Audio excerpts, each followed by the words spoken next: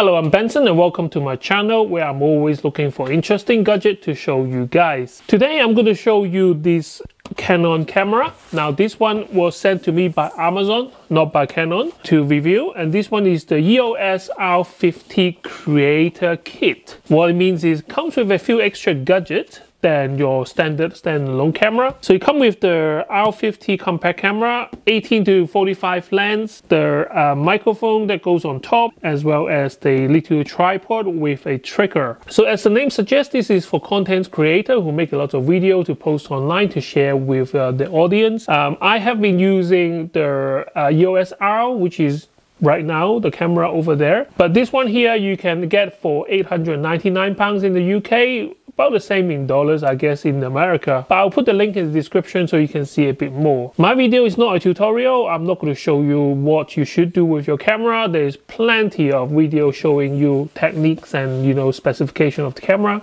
This is purely my experience of open box and as a first time user of this product, so you can see what your money can buy. My video is not scripted. If you find my information useful, don't forget to share, like and subscribe to my channel. Any particular test you want me to do after you watch the video, or you have questions, put down in the comments and I'll try to answer them the best that I can. For anyone who is looking into creating online content, I can tell you that this is one of the best kits that you can buy at the moment on the internet. Not only it came with all the accessory that I told you before, it even come with the 32GB SD card.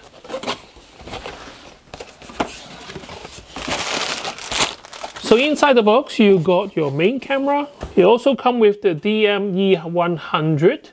So this is the microphone, which goes on top of the camera or on the boom. Got the HG100T-BR. So this is the little tripod with the remote control built-in, and that gives you the empty box.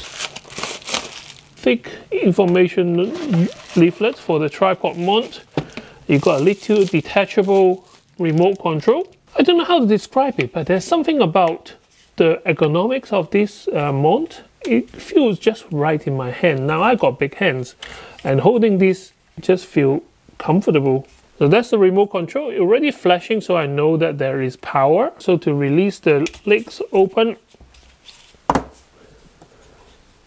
and then that becomes a little tripod stand. The DME100, let's open the box. So you got your dead cat, instruction booklet, and you got your little microphone. I think the base is metal, the microphone itself is metal and is mounted on a rubberized mount to reduce the amount of the vibration or the shock. And then you got your dead cat, the windshield. It does muffle, it does reduce the volume a bit, but I don't want to keep looking for it when I have to go outside. In the studio it's not so important, but when you go out in the wind, it's very important to have one of these, to have any usable kind of a sound from outside. So finally, let's open the box of camera.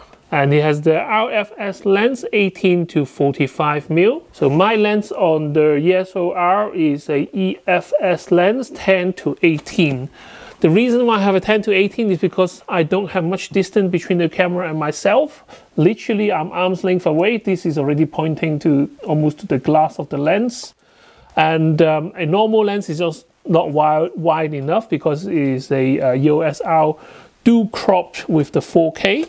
So it will be interesting to see if I swap lens, what will it looks like. Both of these are budget lens, so I don't use expensive lens. You got a 32GB, so this is a U3 speed 32GB SD card. It's very nice that they come with this. Ideally, everything I need to start recording is already in the box. That's the idea of the content creator kit. You got your thick instruction booklet, and then here is your Canon charger. This one plug into your wall sockets with the lead strap. So you got your strap for your camera. This is the power cable to the charger. I'm in the UK, so I got a 3-pin plug, a nice length of cable. And in here is the camera itself.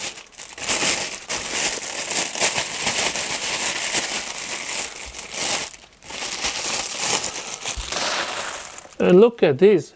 This is tiny compared to the size of my hand. On the top it says EOS R50 and you got the nice dial on top right here. I am a Canon fan, so I might be a bit biased right here, but the build quality of this one is pretty amazing. I mean, I know this is 2023, but you know, the amount of tech that you can buy with your money is amazing. It does feel a bit plasticky compared to, you know, the EOS R or the higher end, but to be honest with you, you want it to be lightweight. And there's nothing wrong with plastic body nowadays. It does have a pop-up flash, which I never use. Off one button on the top, the ring, buttons, everything feels like how a Canon should be, and I do like the little design on the flap.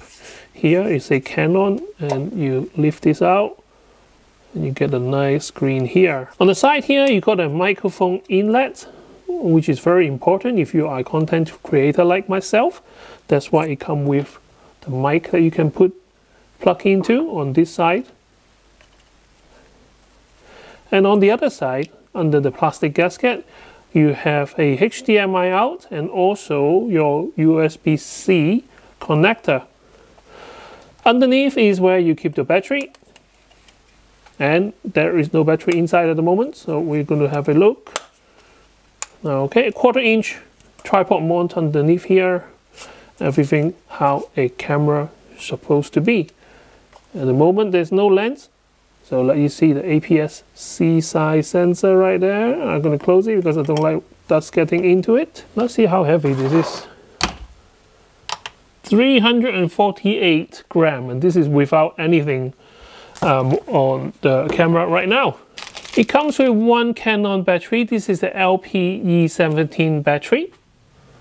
Smaller than the DSLR type of battery. So that goes in here.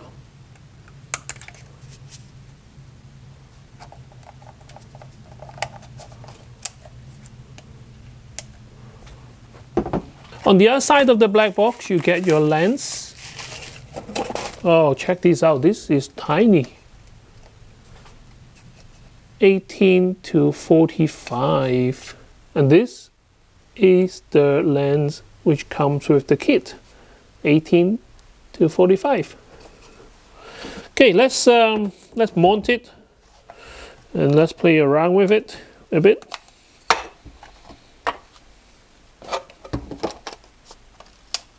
I don't know if you guys can see this, but you know, from a person who loves camera, I look at this, it looks like a toy.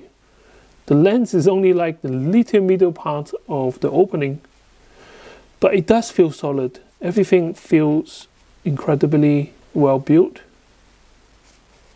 49mm front, you can put a lens, like a UV lens at least, to cover it.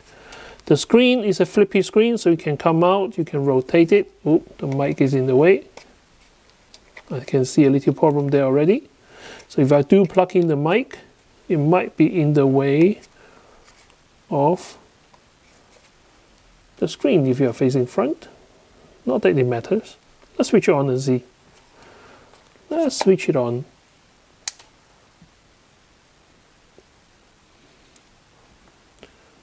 Okay, the display is nice and clean. I do like it. It's a touch screen. You just need to set it up. Okay, so once you set the time, it will tell you to set the lens to the shooting position, because at the moment the lens is retracted. So let's turn this. As soon as it clicks, it goes into your normal shooting mode. The screen is really nice. Even better than my EOS R. I know my EOS R is quite old already. That goes into a power saving mode. Focusing, you can touch focus. No card in camera, of course. And there is no battery as well, so let's not mess around with that right now.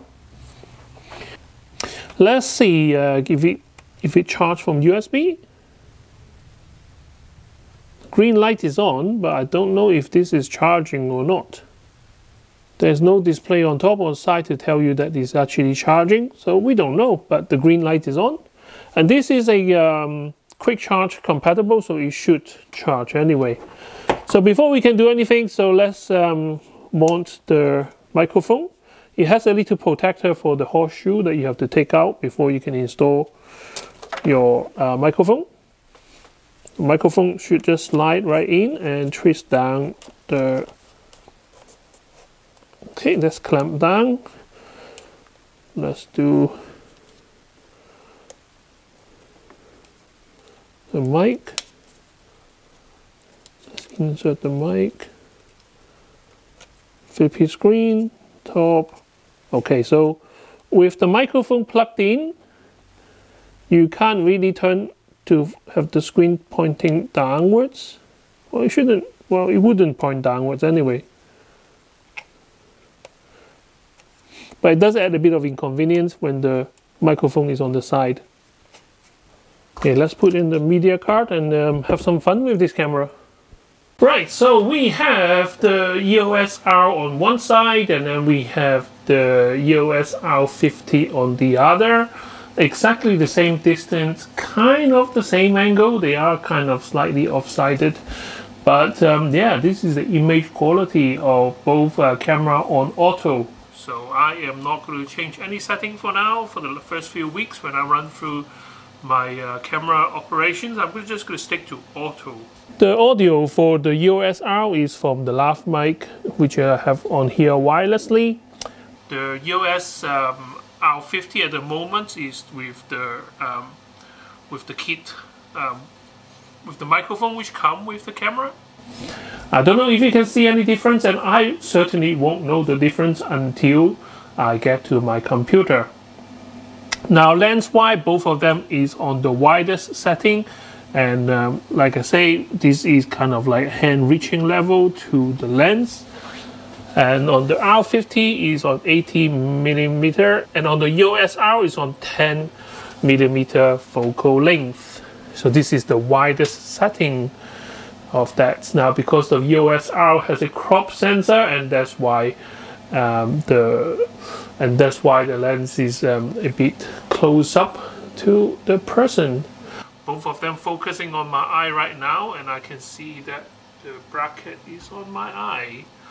What I'm going to do now is going to switch the lens over and see the wider angle lens on the R50. Now it's a very different feel. The 10 to 18mm lens on the R50 now gives you such a wide angle until it's almost like a fish eye. And you can see that, you know, this is still kind of like, you know, touching distance to the lens.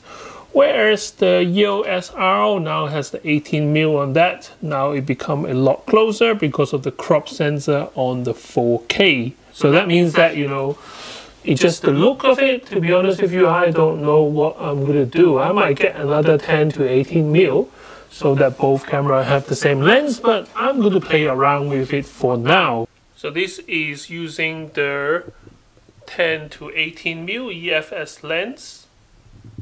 This one do have stabilizer and automatic focus. And this is on auto, so I'm not actually changing anything using the EOS R50. Now that's the older brother, the EOS R. You can see the lens, kit lens on there right now.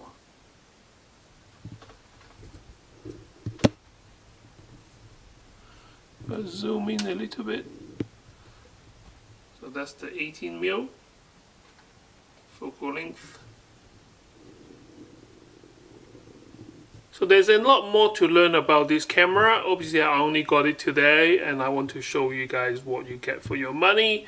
But in the next couple of weeks then I will start to use this camera a lot more. And maybe,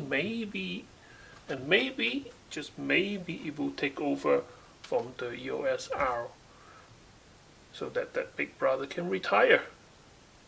Thank you very much for watching. Can't wait to see you next time with more interesting gadget. Bye bye.